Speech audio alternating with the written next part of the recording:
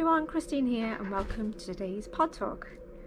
I've had the Lumi Recovery Pod for over a year now, so I thought I'd give a brief update and review on how it's going.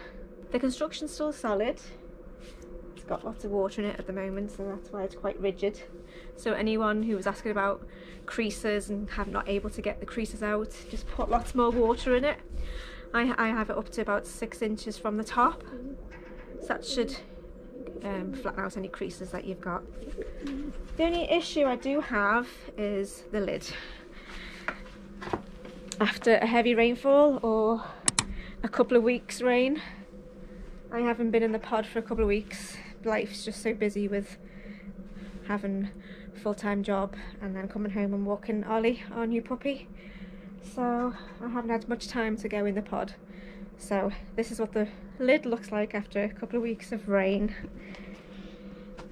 It's not looking great. There's even a little baby snail. So I'm gonna have to get a little cup and empty it out. So I'll be right back.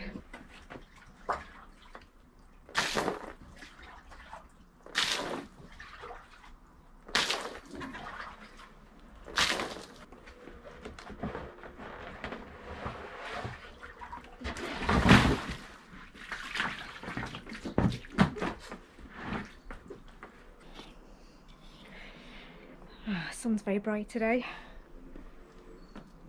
So, quite a lot of people have been saying about the lid to put a beach ball in it. I haven't got round to doing that yet, but really, should I have to?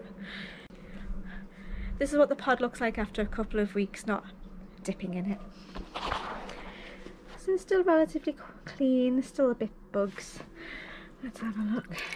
It is about 11 degrees. The pod is relatively easy to clean. We have to take that plug out.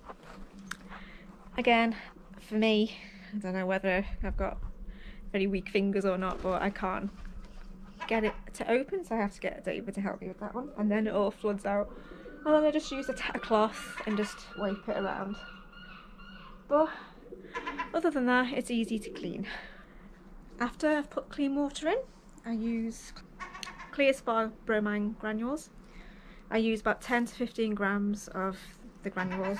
Just tip it in and just let it do its job. People say about algicide, and yeah, during the summer I think you would need that, but I don't want to put as much chemicals in it, so this is the only chemicals I put in.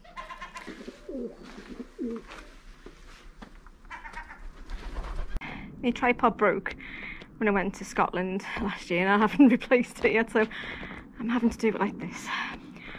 So when I have been in the pod the past month, it's been mainly to do with pain relief. I've got a bit of a headache today, and I did a couple of weeks ago, and it's one of those ones that are hormonal and you just can't get rid of. So anyway, a couple of minutes in the pod, try and get it upright to your neck. And it does really help. Well, it did me. So let's hope it'll help the headache today.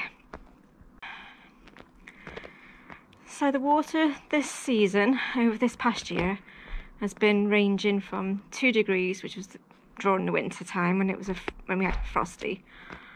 And then during the summer it was up to like 21, 22 degrees, which is a bit too hot for a cold pod, but what can you do?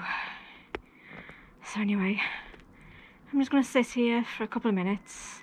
Water, as you saw, was 11 degrees. I'll do about 7 minutes since I haven't been in it for very long, but the sun's quite warm, so it's quite relaxing.